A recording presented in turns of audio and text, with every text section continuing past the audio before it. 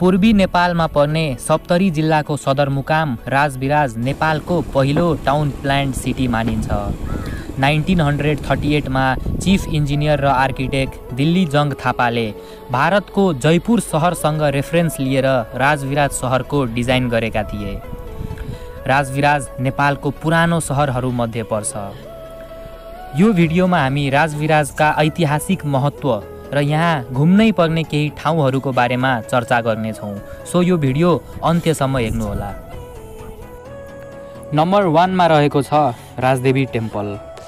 राजबिराजको नाम राजदेवी टेम्पल पछि नै राखिएको थियो र राजबिराजलाई जनकपुरको ट्विन सिटी भनेर पनि चिनिन्छ, किनकि जनकपुरमा राजा जनकको राज्य थियो भने राजबिराजमा उनका भाइ कुशाध्वजको राज्य थियो। कुशाध्वजका दुईटा छोरीहरू थिए, माण्डवी र श्रुताकृति, जसको बिहे भरत र शत्रुघ्नसँग भएको थियो। राजदेवी टेम्पलको निर्माण 14th सेन्चुरीमा सेना किङ्सहरूले गरेका थिए र कुशाध्वज राजाले यो टेम्पललाई आफ्ना दुई छोरीलाई डेडिकेट गरेका थिए र यो टेम्पल तिनीहरूको फ्यामिली टेम्पल पनि मानिन्छ। नम्बर 2 मा छ खाडो ब्रिज। यो चाहिँ राजबिराजको हाइएस्ट पोइन्ट हो र यो ठाउँबाट बिहान बिहान सनराइजको राम्रो भ्यू देख्न सकिन्छ र बेलुकातिर सनसेट पनि मजाले देखिन्छ। र यो ठाउँको अर्को खासियत भनेको यदि मौसम क्लियर छ भने 10-11 बजेतिर नर्थ साइडमा माउन्ट मकालु र माउन्ट छोयुको पनि मनोरम दृश्य हेर्न सकिन्छ। नम्बर 3 मा छ pump house and pump canal. यो पम्प हाउसको आर्किटेक्चरल डिजाइनले सबैको मन लोभ्याउँछ।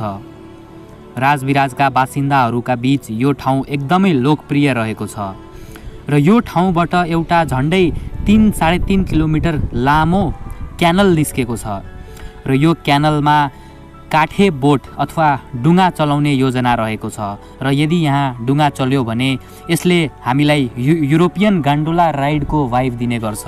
बीचबीचमा पुल र पुलको तलपट्टि क्यानल र क्यानलमा डुङ्गा। नम्बर 4 मा छ राजबिराज बस पार्क र यो बस पार्कको बारेमा अधिक जानकारी हामी यो भ्लगमा दिएका छौँ। So guys, I'm standing at the center of the bus park. That gate is the backward side gate and here is the front gate with a view tower right over there.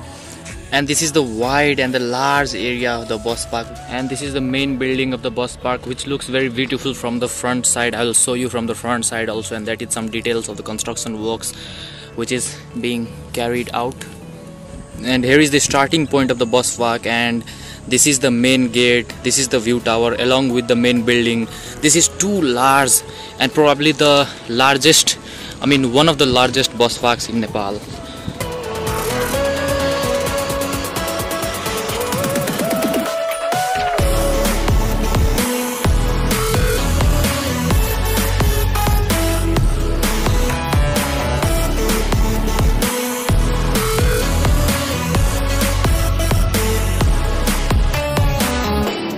Let's